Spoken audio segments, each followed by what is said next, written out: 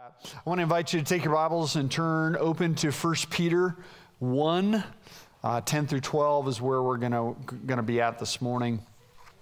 I don't know about you guys, but when I was growing up, my parents would tell me when I still had food on my plate that I could not get up from the table until I finished everything that was on my plate. Now, it's not so much a thing anymore. We kind of try to do that with our kids, but it doesn't work the way it did when I was a kid. Like when I was a kid, like you sat there and you finished your food and, until you were done. And I was a smart aleck, right? And so my parents would tell me like, there are children in Africa that are starving right now, right? That do not have enough food to eat. And my dad worked for World Vision, right? So that's a little bit different than like when a normal dad said. My dad worked for World Vision. He had traveled the world. He had seen those kids. And so he'd say, there are kids in the world right now that do not have enough food to eat.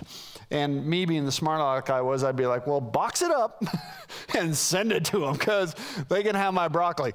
But, now I know better, right?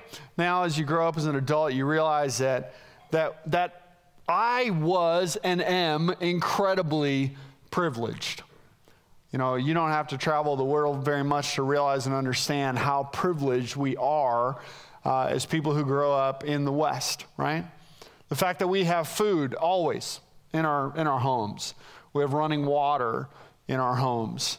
The fact that we get to go out and actually have a say in who leads our country, that we get to vote, that we live in a democracy.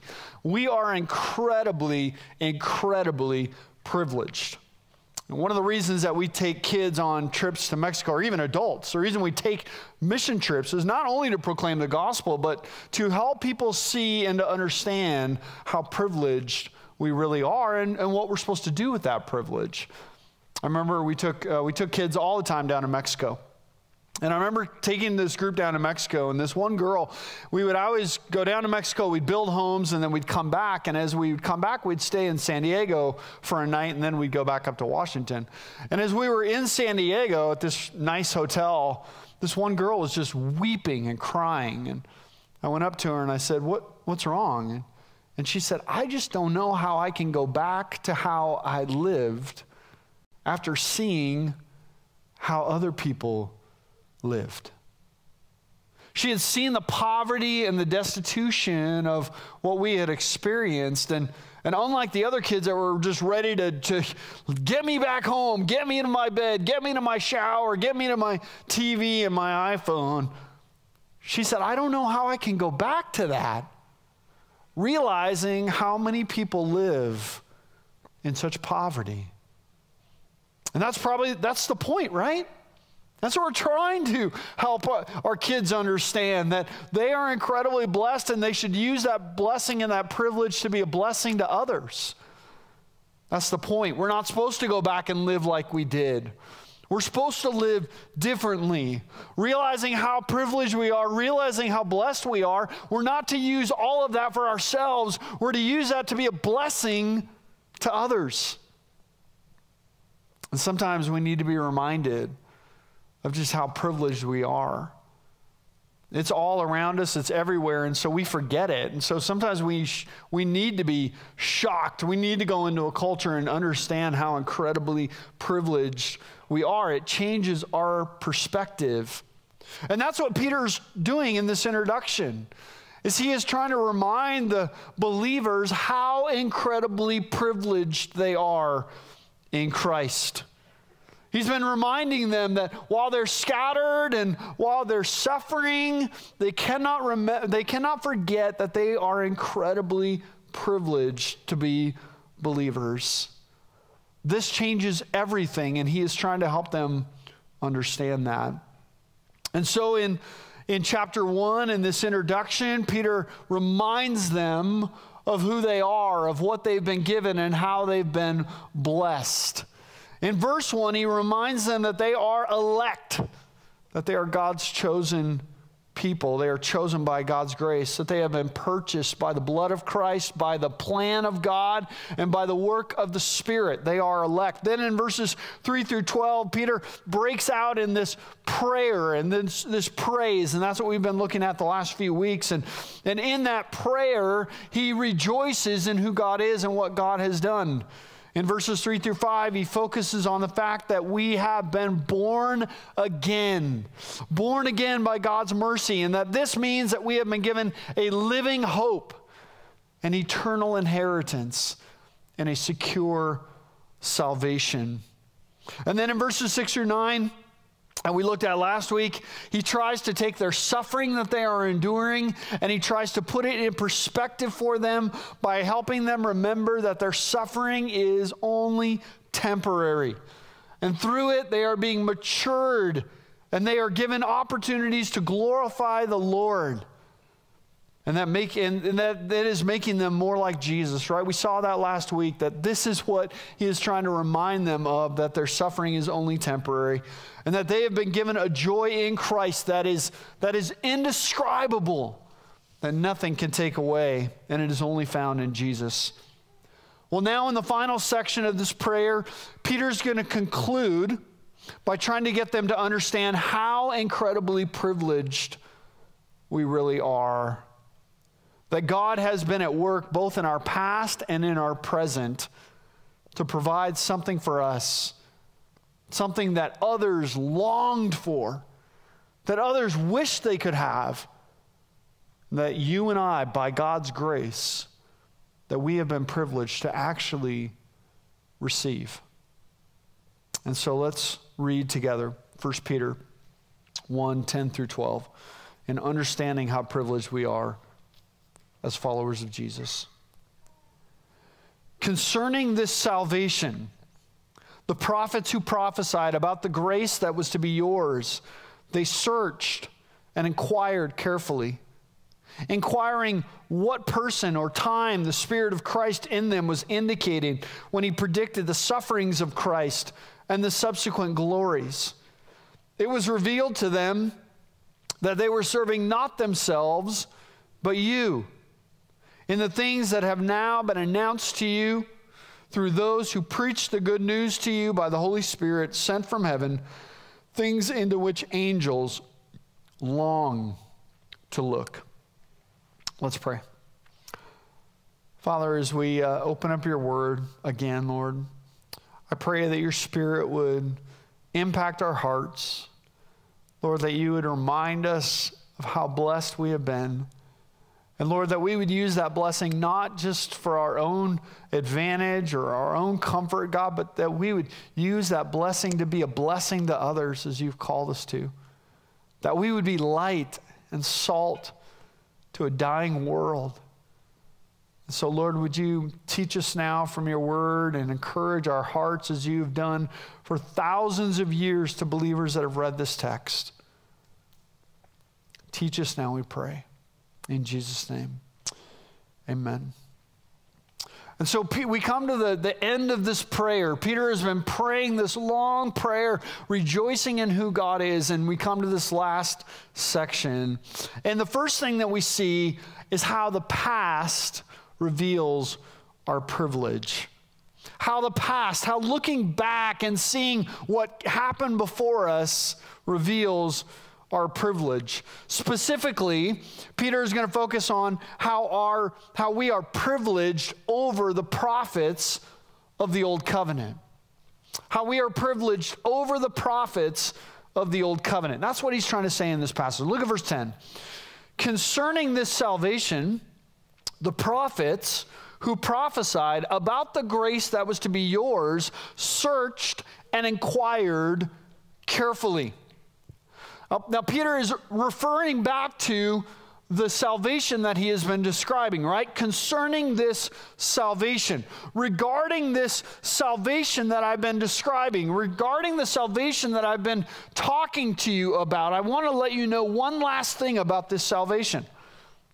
And he tells us here that the prophets who prophesied about the grace that was to be yours searched and inquired carefully. Now, a prophet, if you're familiar with the Bible at all, you probably know a prophet is a person, it was an office that somebody was called to where they would speak the words of God. Right? God did not speak directly to the people. He spoke through prophets. Moses, Elijah, Jeremiah, Ezekiel, Daniel, right? There are many, many prophets that God spoke through, but they were all people that God spoke directly through. And sometimes the message was for the people of that day, right? Repent, turn, Babylon is coming, Assyria is coming, go back to the Lord. If you don't go back to the Lord, you're going to be destroyed, right? That's a common theme of the prophets, right? Over and over again. Turn from your idolatry, turn to the Lord, or you will be destroyed. But sometimes the message they spoke was about a future hope, a future salvation that they didn't fully understand, that they didn't realize, and that they didn't know exactly what it was talking about. And here Peter explains that they were prophesying, right? He explains these who prophesied about the grace that was to be yours and mine. That there was a coming day. This was a common theme. There was a coming day of God's grace, of God's salvation. Whether they were getting ready to go into captivity or whether they were in captivity, God was promising them that one day there would be salvation. Prophecies such as Isaiah 9, 6 through 7. For to us a child is born, and to us a son is given. And the government shall be upon his shoulders, and his name shall be called Wonderful Counselor, Mighty God, Everlasting Father, the Prince of Peace. And of the increase of his government and of peace there will be no end. And on the throne of David and over his kingdom, to establish it and to uphold it with justice and with righteousness from this time forth and forevermore. The zeal of the Lord of the hosts will do this. Now we read that and we absolutely take that for granted, right? We read that at Christmas time and we know exactly what it means. We understand who this child is. We understand what this prophecy was trying to say. But the people that Isaiah is writing to, who are in captivity, who have no sight of what is to happen, they don't understand it. It's something that they long for, something that they are hoping for and desiring and praying for, but they do not understand it. That's what Peter's trying to say. He says the prophets, they searched and inquired carefully. They wanted to know what it meant. They wanted to know who this was and when this would take place, and so they searched. The word search means to seek diligently. They inquired. The word inquired means to examine carefully and for a long period of time. And so these two words used together are this picture that they're searching and longing and desiring to know what these prophecies are speaking about. They're longing to know when these prophecies would be fulfilled. Go on to verse 11. They were inquiring what person or time the Spirit of Christ in them was indicating when he predicted the sufferings of Christ and the subsequent glories. Right, verse 11 tells us they wanted to know who, and they wanted to know when. We can relate to that, right? There's prophecies that are coming for us that we want to know the same thing, right? You take, for instance, the prophecy of the Antichrist, right? We want to know who, right? There's people guessing all the time, right? Throwing out names. Maybe that guy is it. Maybe that guy's it. And we want to know when. Like, is it now, Lord? Is it coming? Is it soon? Is he already here? What's going on, right? We want to know who and when, and that's what Peter tells us. These prophets wanted to know these things. And then here he tells us the source of these prophecies. And don't miss this is important. The source of these prophecies, he tells us, it was the Spirit of Christ in them who was indicating when he predicted the sufferings of Christ and the subsequent glories. It was the Spirit of Christ in them. Here Peter is referencing the Spirit of God, the Holy Spirit. He is helping us understand, as many other places in Scripture help us understand, that this book that we have, that this is not words that men wrote down of their own choosing, but rather men moved by the Spirit of God wrote down what God intended them to say. And so we have the Word of God. Do you realize how privileged we are? We have the Word of God given to us, and most of it explained thoroughly for us, that we would know God's character and know God's grace and know what God desires for us. We have been given an amazing privilege. 2 Peter 1:21, Peter says again in his second letter, "For no prophecy was ever produced by the will of man, but men spoke from God as they were carried along by the Holy Spirit." He tells us that these prophecies, these words that we have, they were not just man-made thoughts. They were men moved by God. And then 2 Timothy 3:16 through 17. These are verses I would encourage you to know and memorize, or at least know where to find these. 2 Timothy 3:16 to 17, Paul says, all Scripture is breathed out by God. It is profitable for teaching, for reproof, for correction, and for training in righteousness, that the man of God may be complete, equipped for every good work. Both Peter and Paul say this is the Word of God. It was given by God through men, inspired by the Holy Spirit. It is inspired and it is inerrant.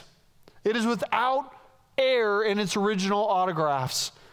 And we have, as translations and as textual criticism, we have the reliable, trustworthy Word of God to us. You know, I read a statistic recently that of people who identify themselves as evangelical Christians, over 80% of people no longer believe that this is the inerrant Word of God. Friends, we are living in a time and in a moment where we cannot take for granted how privileged we have been. And Satan will do everything he can to destroy our trust and our credibility in the Word of God, making us think this is just like any other book. You can make it up as you go along, choose your own adventure Christianity. And we need to be people of the book, remembering that it is God's Word that must lead us daily. We must never take our privilege for granted. Peter tells us here that they searched, that they inquired carefully the prophecies of God to understand them. And they didn't have a Bible in their home. They didn't have a Bible on their phone. They had the Word of God given that was inscribed down, and then they studied it. And then they shared it, and then they studied it, and they taught their kids, and they studied it. And I wonder, the question is, how do we treat God's Word? Do we search and inquire and study? Does it affect our lives? Do we know it? Do we meditate on it? Do we put it in our hearts? Or do we just listen on Sunday? If you want to be a Christian that is growing in Christ, that is maturing in Christ, you must be in the Word. Now, I know you've heard that from the time, if you grew up in Sunday school and church, you know that. The question is, you know that, but have you actually applied that? There are many people that are in their 50s, 60s, 70s that are old but immature. because they don't know the Word of God.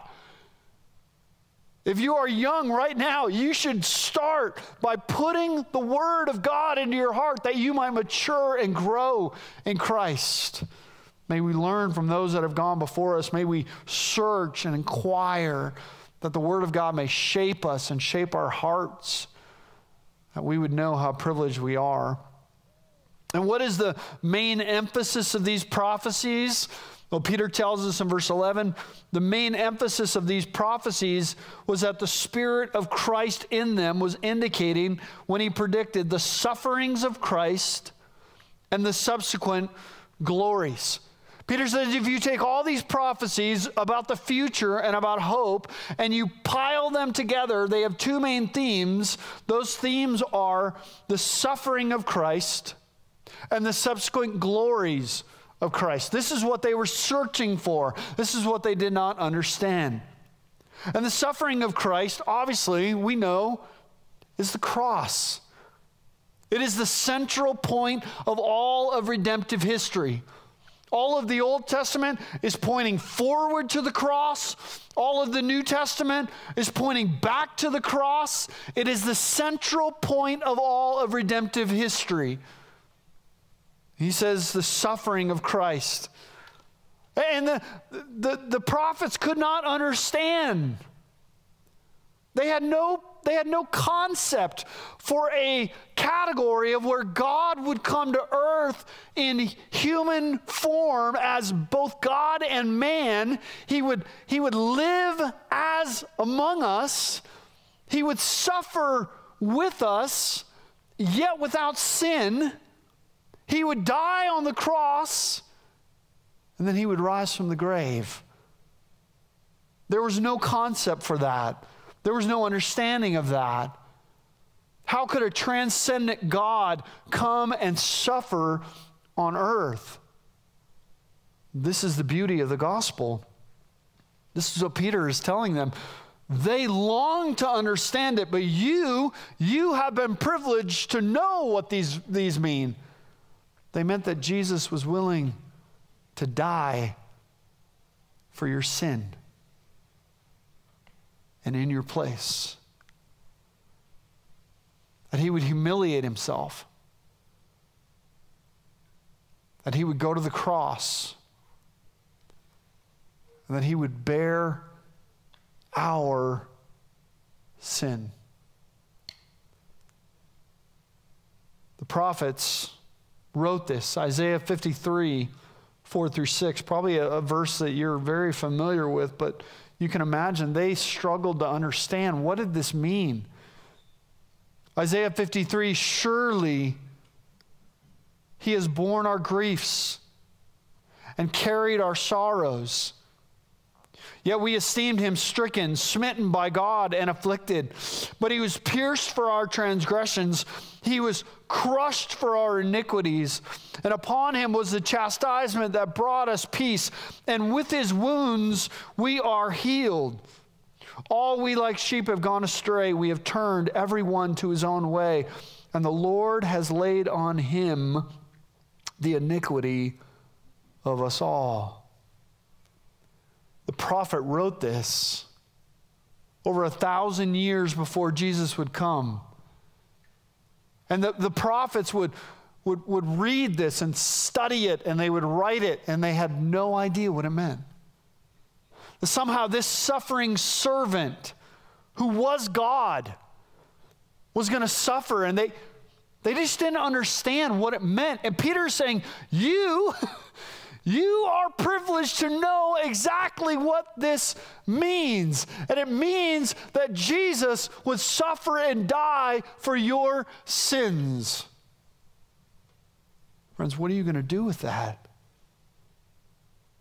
You see, this is the heart of the gospel, that Jesus came and lived a perfect life and died in our place and for our sins. What are we going to do with that privilege of knowing that and understanding that? What are we going to do with that? You know, I have to stop and I have to ask, have you believed and trusted that Jesus died for your sins? Not just that knowledge is out there, but have you personally believed and trusted that Jesus has died for your sin? That he came and died in your place, and then he rose from the grave. You see, this is what it means to be a Christian. It doesn't mean that we are good people who do good things. It means that we are people who have been saved by the finished work of Jesus Christ. That we have been confronted with our sin, that we have recognized our sin, that we have realized our offense against God, and then we have called out to Jesus for salvation. We've realized that Jesus came and died and rose again, and we have placed our faith in Christ. That's what it means to be a Christian. Not to go to church, not to be a good person. To be a Christian means that you have placed your faith and your hope in the finished work of Christ on the cross. Have you done that? Have you called out to him for salvation? Have you acknowledged him as your Lord and your Savior? If you haven't done that, friends, I want to invite you this morning to call out to the Lord. He is offering you salvation and forgiveness.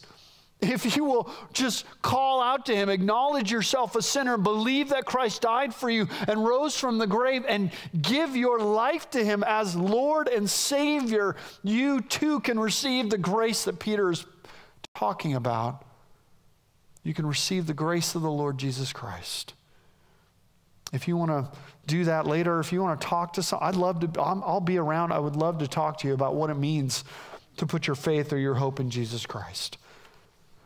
This is the central part of the gospel. But he goes on, he says, not only did they prophesy about the suffering of Christ, but they also prophesied about the glories of Christ, the glories of Jesus. And here we know he is speaking of the resurrection and the ascension and the coming glorification of Jesus Christ. This was prophesied not only in the Old Testament and fulfilled in the New Testament. We see prophecies like Hosea 6, 1 through 2. A prophecy that doesn't make full sense until we understand in the New Testament. Hosea 6, 1 through 2 says, "Come, let us return to the Lord, for he has torn us, that he may heal us. He has struck us down, and he will bind us up. And after 2 days, he will revive us. And on the third day, he will raise us up, that we may live before him." See, that verse only makes full sense in the understanding that the way we are given life is through the resurrection of Jesus Christ.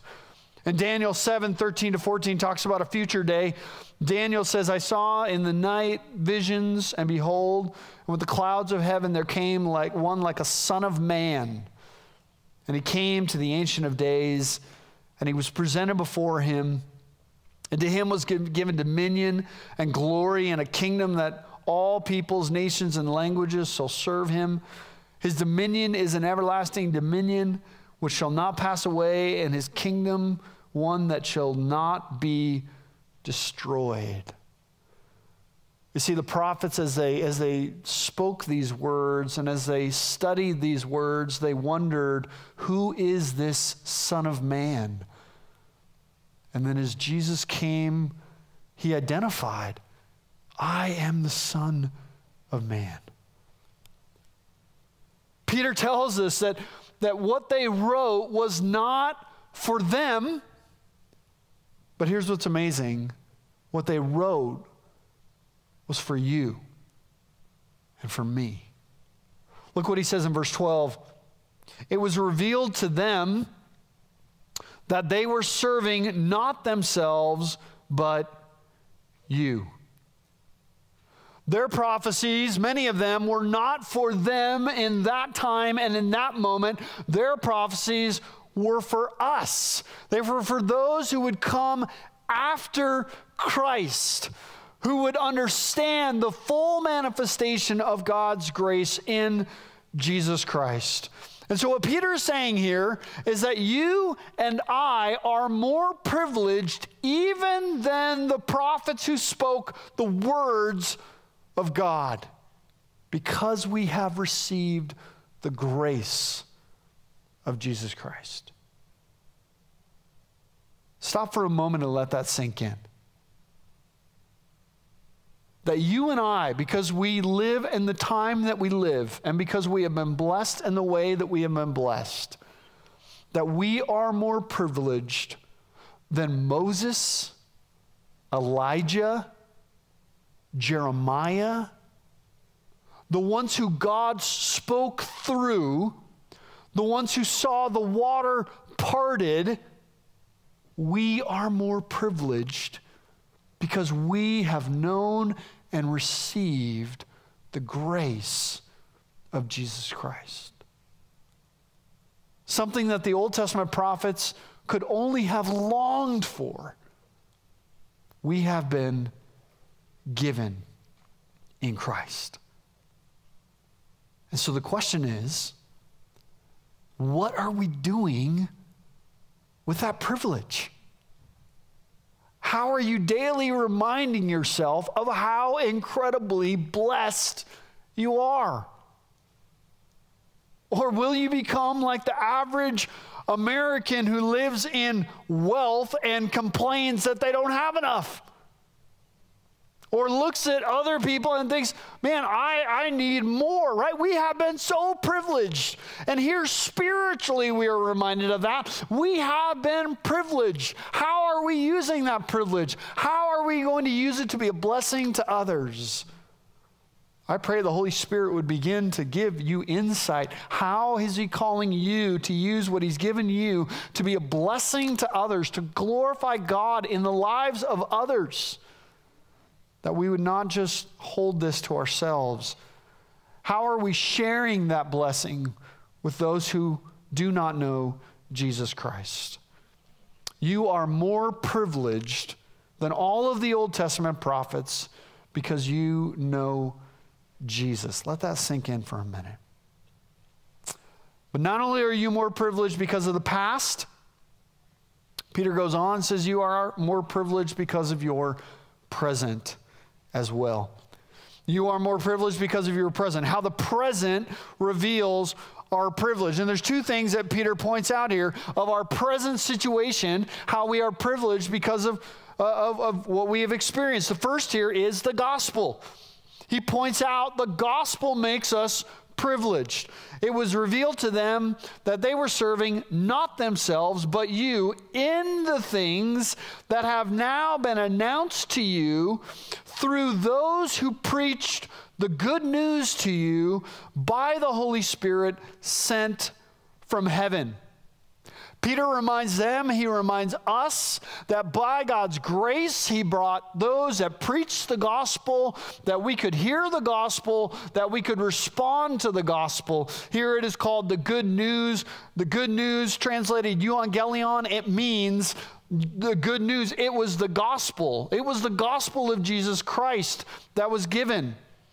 And that we could receive this. Now here he says the ones who brought it to them, this could be apostles, or this could just be everyday Christians who were willing to preach the good news of the gospel. And Peter is telling them they are privileged because God sent them people who would preach the gospel, that they might hear the gospel, that they might respond to the gospel. Friends, when is the last time that you and I gave thanks to God that we were allowed to hear the message of truth? You realize every time that we gather on a Sunday or gather online or gather in the barn that we get to hear the gospel in our own language, how incredibly privileged we are. You realize, of course, there are millions and billions of people around the world that have never heard the good news of the gospel. And that's not just people in China and Iraq and Iran. That's people in your neighborhood that have never heard the gospel. They heard the word Christian. They've heard of the Bible. They've heard of Jesus. But nobody's ever shared with them the gospel message of their sin and their salvation in Jesus Christ. But somebody, by God's grace, has shared it with you. And God, by His grace, has opened your heart and your eyes and allowed you to respond, and that you are a Christian. If you are a believer in Jesus Christ, you have been so incredibly privileged. And you are not privileged to use it for yourself. You are privileged to serve the Lord. And what are we doing with that? Peter wants to make sure that these believers understand, even though they're scattered, even though they're suffering, even though they're hurting, that they have been incredibly privileged in Christ. They have heard the gospel message, and so have you and I. What a privilege we have been given. And if that wasn't enough, Peter goes on, his final words, he tries to give one last understanding of how privileged we are. And he says this: things into which angels long to look. Things, meaning the gospel, the good news, the gospel, which angels long to look. Peter's saying here, not only are you more privileged than the prophets who spoke the words of God, you and I, because we have heard the gospel and been given the ability to respond to the gospel, we are more privileged than the angelic host of God. Let that sink in for a moment. Peter is saying that you and I are more privileged than the angelic hosts of God. Look what he says here. He says they long to look. The word long here, epithumia in the Greek, it's a word that actually can be translated lust in certain contexts because it is such a strong desire. It means to have a strong, intense desire. And to look is to bend over and to look into. If you've ever, whoa, holy moly, what happened here? I just got caught. All right.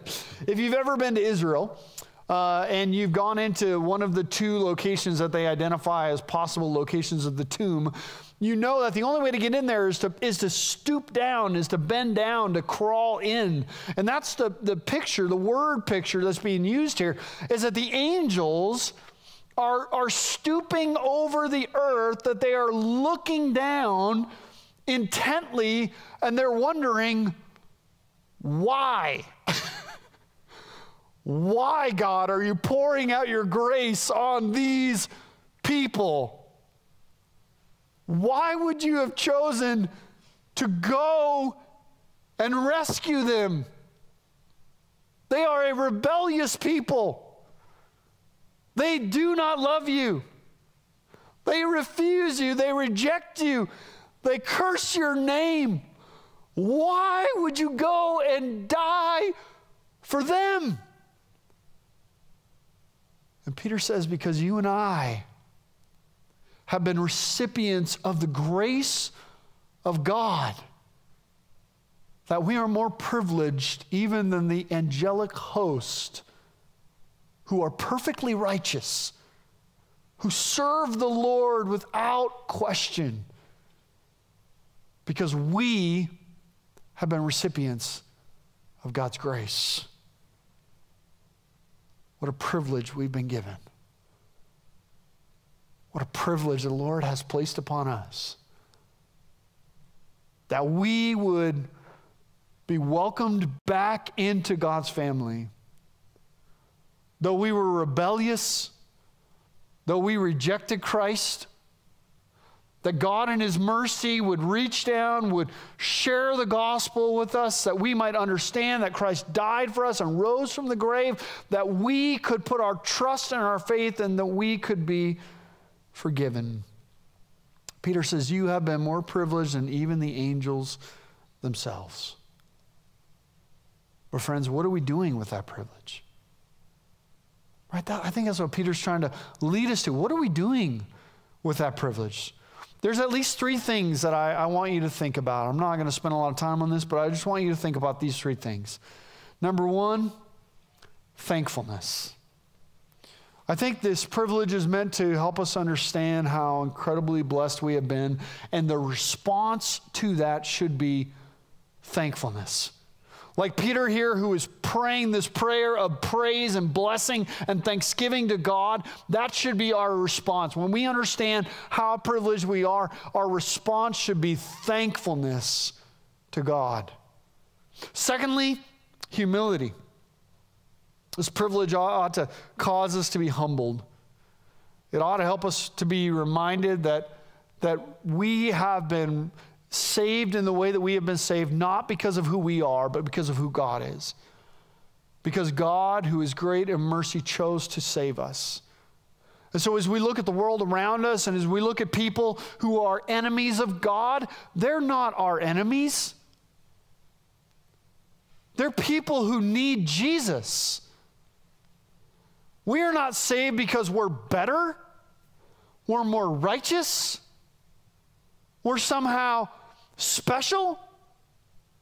We were saved by God's grace that could be poured out on any person.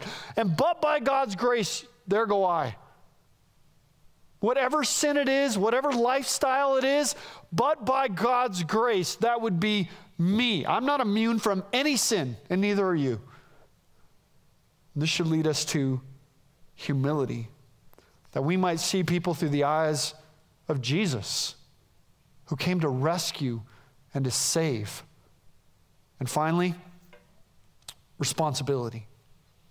I pray that this understanding of our privilege would lead us to responsibility, that we have been given an enormous privilege. And just like we have been given the enormous wealth that we have been given as a country, not so that we would just soak it all in and live for ourselves and build bigger houses and buy bigger cars and do that. We have been given all that we have been given so that we could be a blessing to others, right? That's what Scripture teaches us. We are to use what we have been given to bless others. The same is true spiritually. We have not been given all this privilege so that we can just sit around in our small groups and thank God together. We have been given it so that we could go be a blessing to others, that we can be missionaries, those that are sent, those that proclaim the gospel and who live as salt and light in the lives of others. This is what we have been called to. The privilege that we have been given is not for ourselves. It is so that we might be a blessing to others. And so let me ask you, what are you doing with the privilege that God has given you? You have received the gospel of grace. Have you shared that with others? Have you allowed your Christian life to be a blessing to others, that you would serve, that you would give, that you would sacrifice, that you would be salt and light? This is why we have been given all that we have been given, to use it to serve the Lord and to serve others. Let's pray. Father, we are humbled this morning as we are once again reminded of the incredible blessing and privilege that we have been given. God, that Old Testament prophets long to understand, we take for granted. That angels long to receive the same kind of relationship that we have with God, we take for granted. That the Word of God that so many people do not have in their own language, in their own tongue, Lord, we take for granted. God, would you this morning, would you remind us, and would you humble us, and would you change us, God? Would we be like that young woman that said, I can't go back and live the same way I did, knowing what I know? God, would we be people that would say, I cannot live the same way I live, knowing all the grace that I have been given in Jesus Christ? And so, Holy Spirit, change us and conform us into the image of your Son. Conform us into the image of Christ, that we might be salt and light and the blessing that you've called us to be. We need you for that, Lord. We can't do it on our own. And so help us. In Jesus' name we pray. Amen.